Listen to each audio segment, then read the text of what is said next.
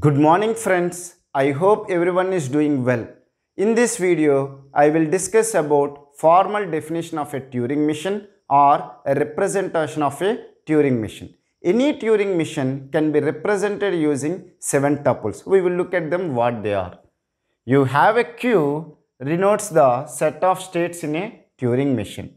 You have a sigma consists of the input alphabets. You have tau denotes the set of tape symbols, meaning is that what are the symbols are allowed on the tape.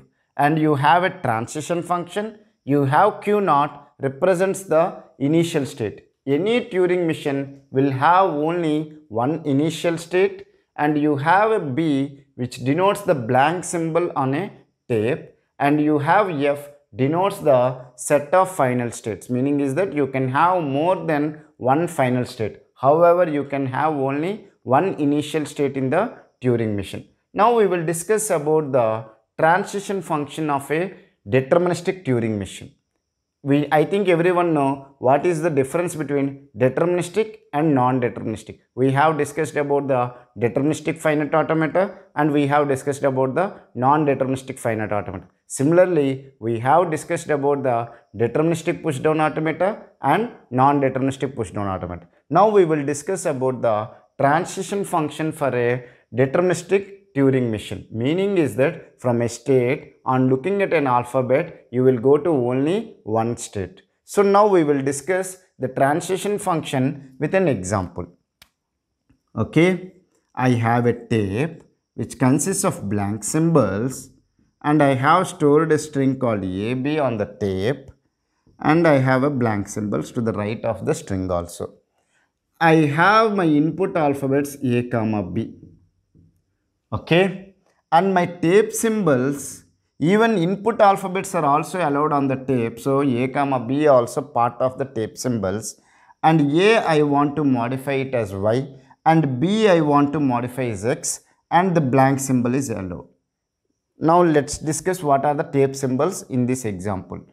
Tape symbols will consist of the input symbols because they are also will be stored on the tape. And what are the extra symbols you want to modify? Because let's take that in some example you want to modify A to Y and B to X. And that's why I have taken them also as a tape symbols, and a blank symbol also a tape symbol. Now let's take that I am in a state Q naught. I am looking at a tape symbol A, and I am going to a state called Q1.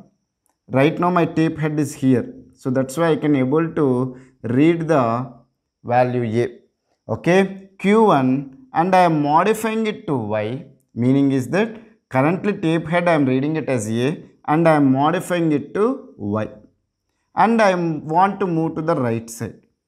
Okay, so I will represent as R.